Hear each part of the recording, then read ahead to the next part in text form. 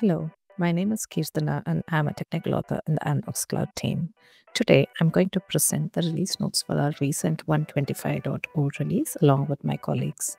It is important to note that this release contains snaps and images, but no charms.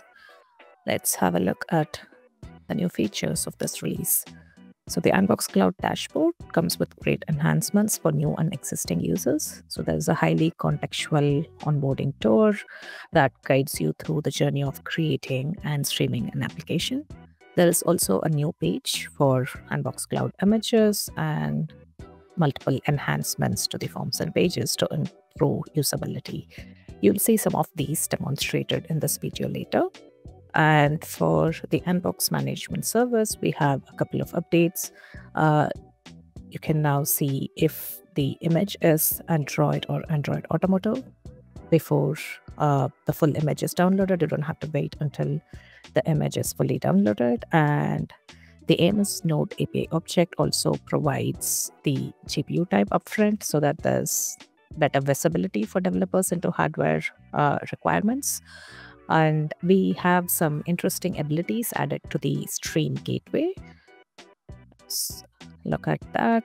So the stream gateway in earlier releases, the ability to share a session existed, but now you can revoke the access to a particular share and also update its details. And yeah, for monitoring is introduced using the canonical observability stack. For the appliance, there is a new endpoint that aggregates metrics from all internal services. And with Grafana, I think you can view the entire logs and the Anbox Cloud dashboard from within Grafana. So this release removes the appliance snap with the earlier epoch. So for users on the older appliance epoch, it's time to do a fresh reinstall. And there are a couple of deprecations announced in this release. So 2 releases down the line, we can expect LXD 5.0 and kernel 6.8 to become unsupported and removed.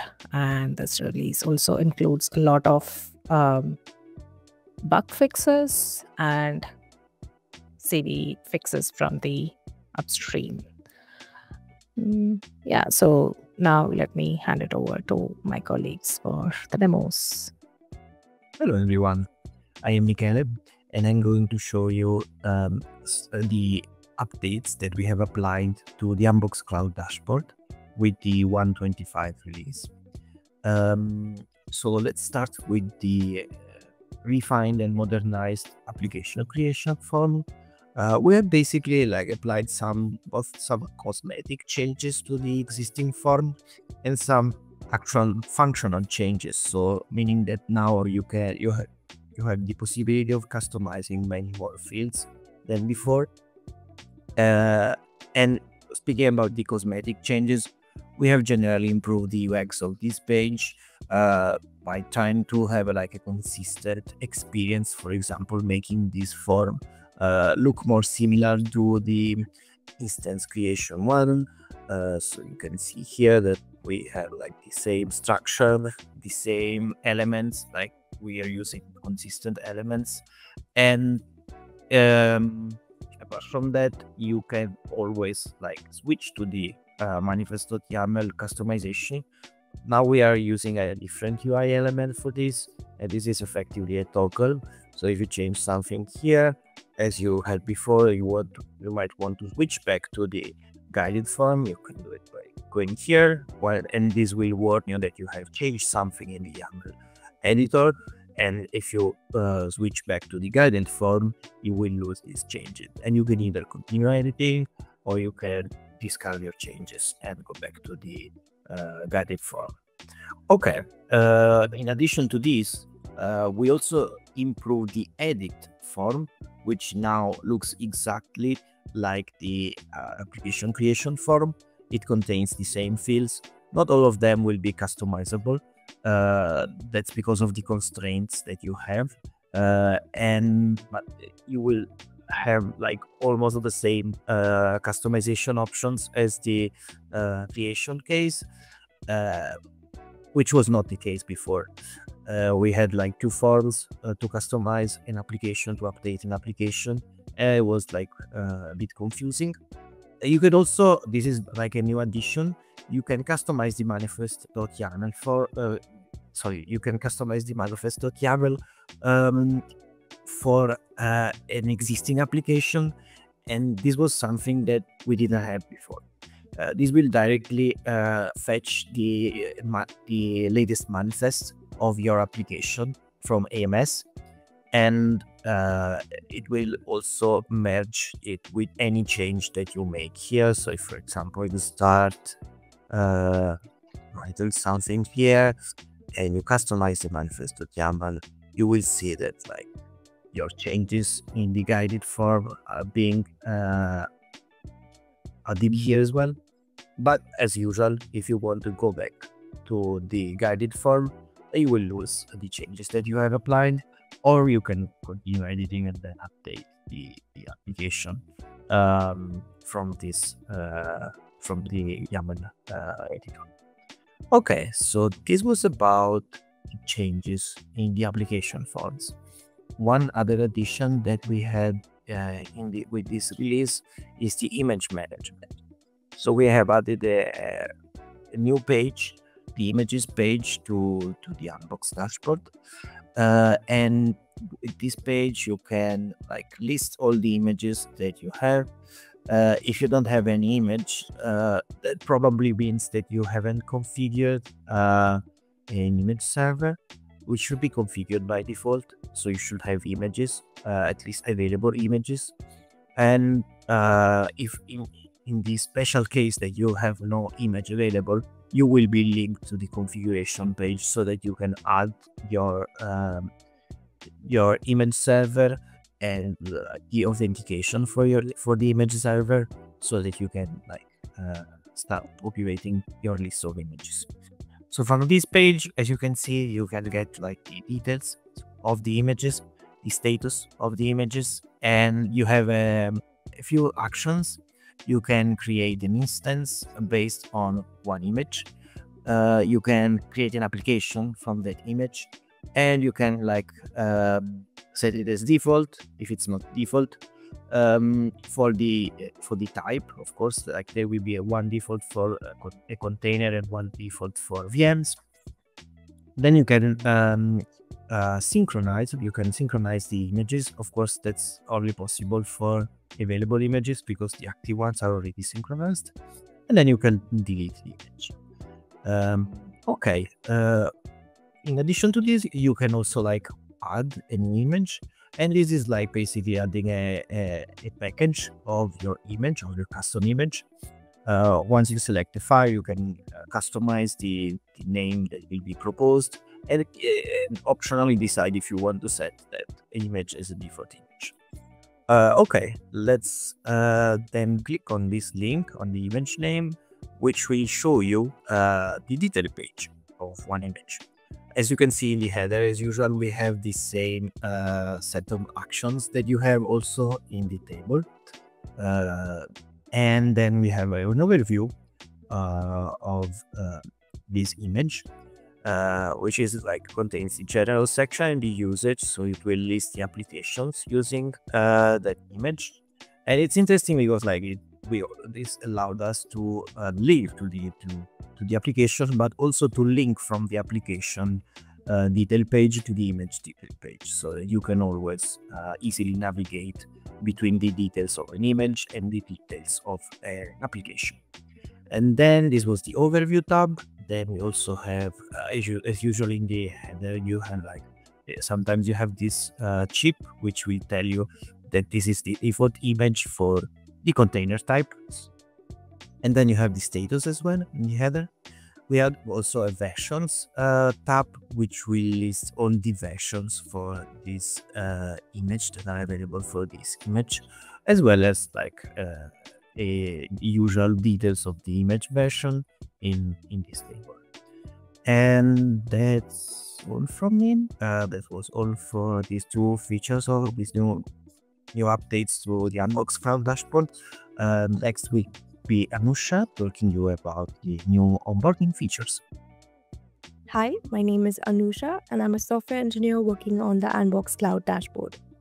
Today, I'm here to announce our very new onboarding tours feature. Now, these tours are designed for new users who want to familiarize themselves with the dashboard and understand how to navigate across the dashboard to learn how to create applications, create instances from these applications, and finally stream these application-based instances. If you are a relatively regular user and you are already familiar with these concepts, you can still choose to take this tour. So to kickstart the tour, you have to click on the Get Started button that is present in the side navigation over here.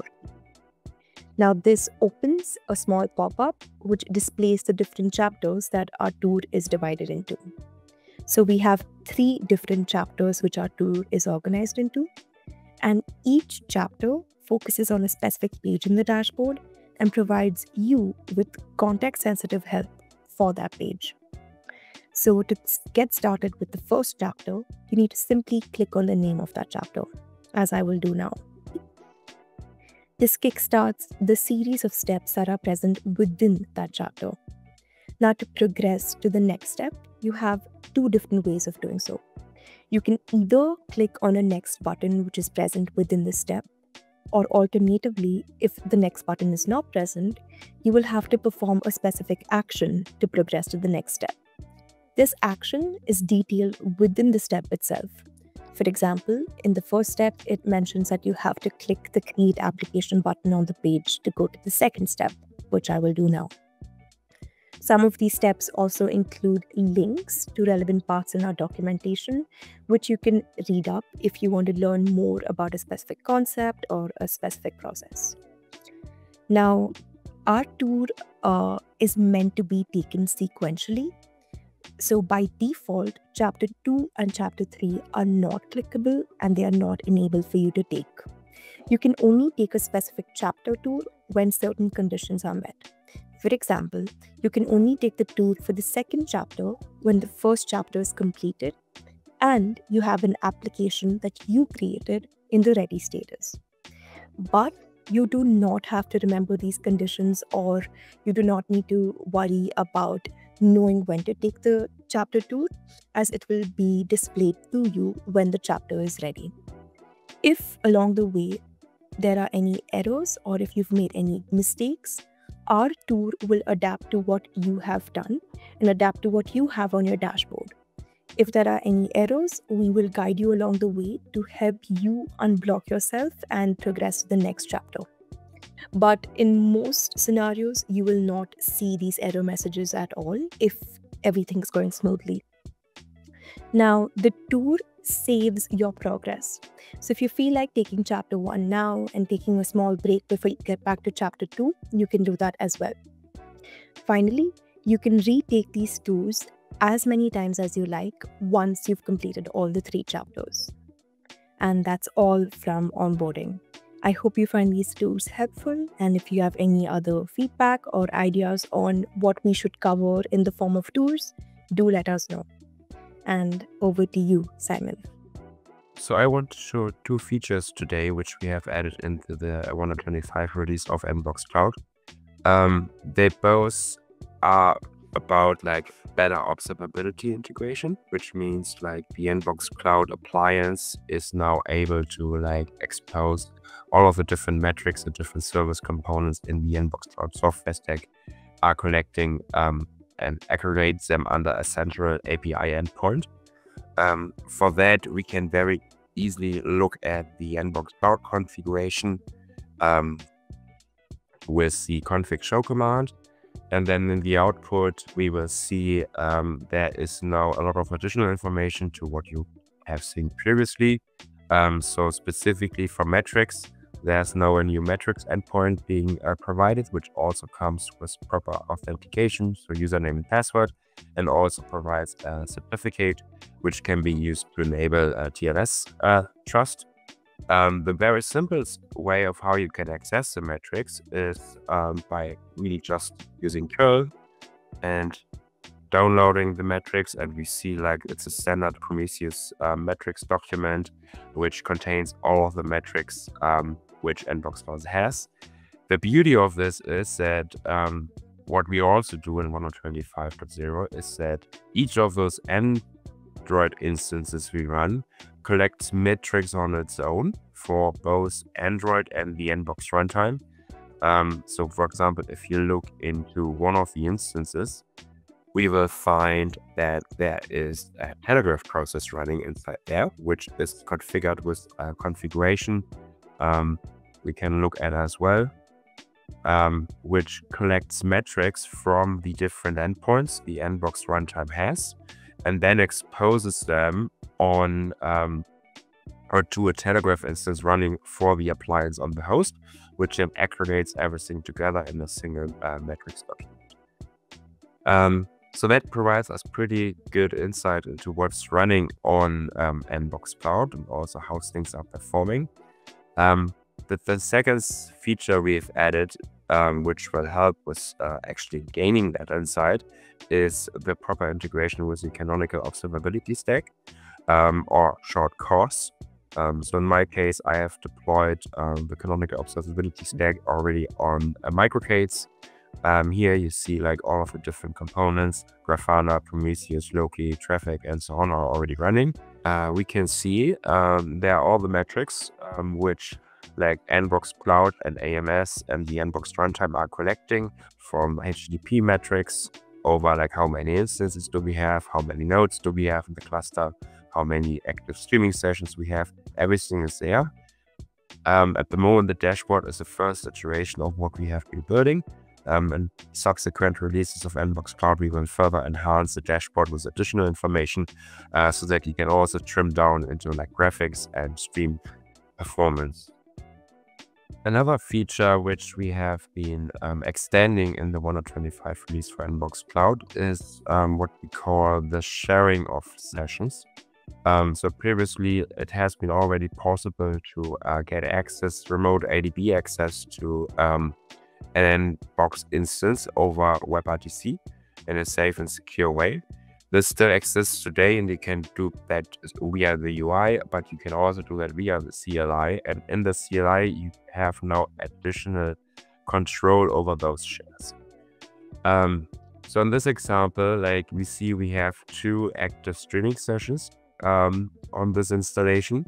And as previously, we are able to share an individual session for remote access by simply using the session share command and the ID of the session. Once we have initiated that, we get back the URL, which we can use with Anbox Connect as normal to set up the ADB connection. So which I'm doing here at the bottom. And now you see, yes, we can connect ADB to that local address port and can use it as normal. The thing which now has changed in 125.0 is that there is now a share subcommand on the gateway, which you can use to list those active shares for all of those sessions.